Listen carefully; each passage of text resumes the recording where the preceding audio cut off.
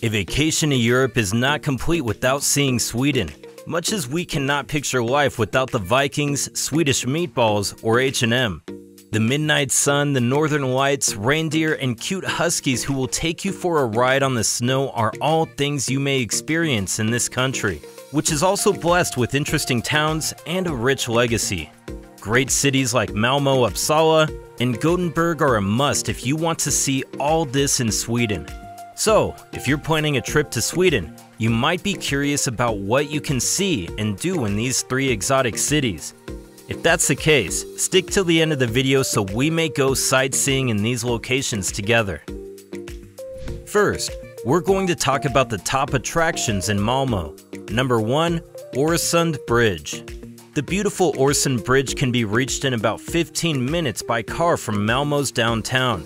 This beautiful bridge, which took decades to construct and has been recognized all over the world since it opened in 1999, has become even more infamous as the subject of the critically acclaimed Danish-Swedish TV serial, The Bridge. Fans of the show will immediately recognize the stunning bridge that connects Sweden and Denmark, and by extension, all of Europe. The bridge serves as a passageway for cars, trains, and pedestrians alike. 8 kilometers separate you from the artificial island of Pebberholm. It then joins a 4-kilometer tunnel created to prevent disturbing arriving jets at Copenhagen Airport. Copenhagen has no wasted days or hours. Number 2. Turning Torso. The most talked about building in southern Sweden is located roughly 2.7 kilometers from Malmö Central Station and is easily accessible by bus or automobile.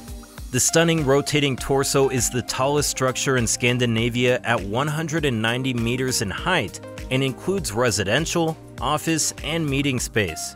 Santiago Calatrava is a designer, artist, and architect. His twisting torso sculpture was featured in the brochure advertising the competition to build the Öresund Bridge. It took workers 4 years to finish the state-of-the-art structure. When it opened in 2005, it was hooked up to renewable energy sources that were generated in the area. This magnificent landmark has made Malmö an architectural powerhouse. Number 3. Lilla Torg. The Little Square, or Lilla Torg, in the heart of Malmö is always bustling with activity.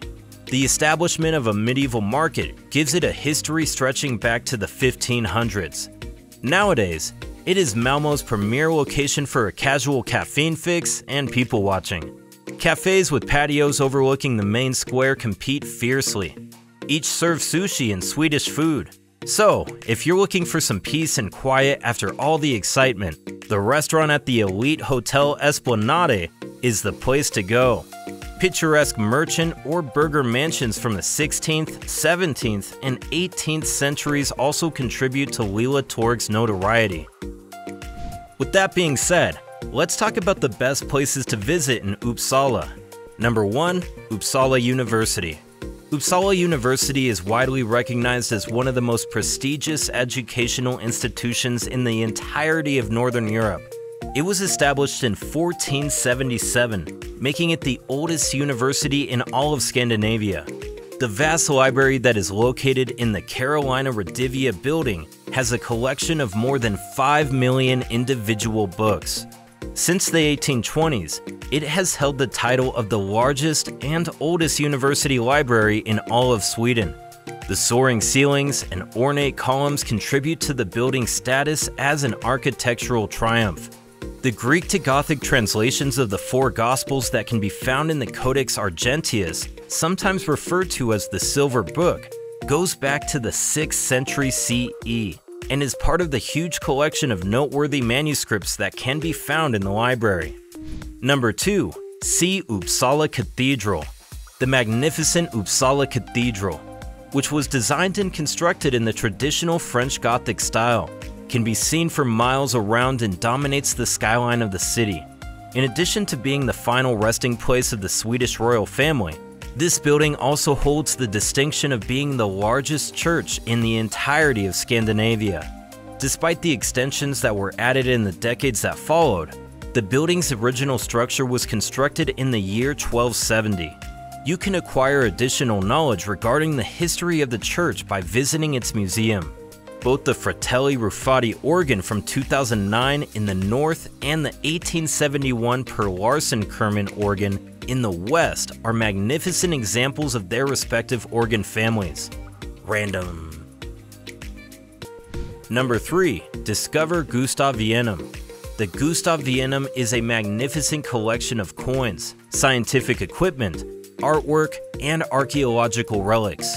It was named after Gustav II Adolf, the King of Sweden, who in the 17th century elevated his nation to the status of a world power. Visitors of any age who have an interest in ancient Egypt or Scandinavia will be captivated by the museum's permanent exhibitions, which include a sarcophagus and Viking swords respectively. The original and oldest building in the Uppsala University campus is where Gustavianum can be found. Above, you'll find the Anatomical Theater, which goes back to the year 1660 and was a place where dissections were routinely carried out in front of the public. Number 4. See Historic Uppsala Castle. Uppsala Castle, or Uppsala Slott, is the official house of the county governor and is located on a bluff above the city. This is the site of several pivotal moments in the history of Sweden. The Sture killings occurred in 1567 when a crazed and paranoid King Eric XIV ordered the assassination of several noblemen. Queen Christina, Greta Garbo in the Hollywood film, unexpectedly abdicated in 1654 in the Rikshallen. Place in your hands my abdication from the throne of Sweden. Visitors can admire Uppsala and the surrounding landscape from its battlements, while inside Uppsala's Konst museums, magnificent art exhibitions and art museum. The botanical gardens opposite the castle offer a delightful stroll. Lastly, we're going to discuss the best attraction in Gothenburg. Number 1. Go to the exciting rides at Liseberg Amusement Park. The Liseberg Amusement Park in Gothenburg has been a staple of the city's culture since its debut in 1923. This amusement park, the largest of its kind in Scandinavia, is a popular destination for both locals and visitors because of its thrilling rides and roller coasters, regular concerts, and spectacular Christmas market. Over 40 rides and attractions, including Atmosphere, Europe's biggest freefall ride, and Balder, a wooden roller coaster that won an award, can help you pass the time. Beautiful panoramas of the city can be seen from atop the Liseberg wheel, while thrill seekers also love the Helix coaster. Hundreds of thousands of flowers blossom over the summer months, and there is also wonderful cuisine, music, and sports.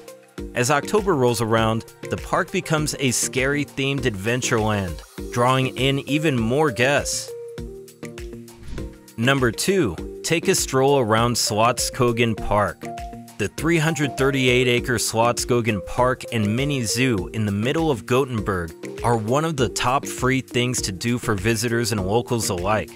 It's a great area for the whole family, and goes by the name Castle Park. Animals like elk, seals, penguins, moose, and deer can all be seen at the zoo. And from April through September, the petting zoo is open so that children may ride ponies and pet farm animals. It's also a popular destination for those looking to unwind in natural surroundings and take in some fresh air among the maple, beech, and oak trees that populate the area's numerous parks and forests. Other well-liked pastimes include roller skating, cycling, jogging, and playing miniature golf. Within the park itself are cafes and thoughtfully built children's playgrounds. Concerts and events, such as the hugely successful Way Out and West Music Festival, are also held throughout the year. At the park's boundary lies the Gothenburg Museum of Natural History, which draws visitors with its lifelike dioramas of animals from all over the world. Number 3. Have an outdoor adventure in Gothenburg's southern archipelago. Charming villages, breathtaking scenery, and pristine beaches may all be found within easy driving distance of the city. Skargerden, in the southern part of the Gothenburg archipelago, is a popular tourist destination for a variety of reasons. including seal safaris, sailing, lobster fishing, sea angling, and boat tours. The nicest thing is that there are reliable ferry services to almost anywhere.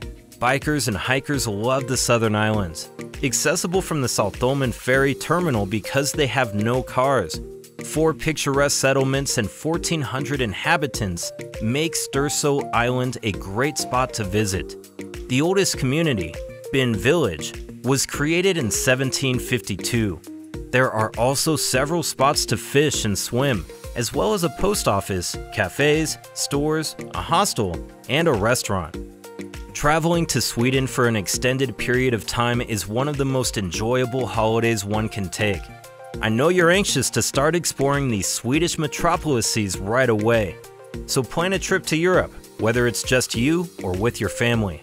That's all for today's video, and thanks for watching it. If you liked it, I'm sure you'll like our other video about the best places to visit in Europe in 2023.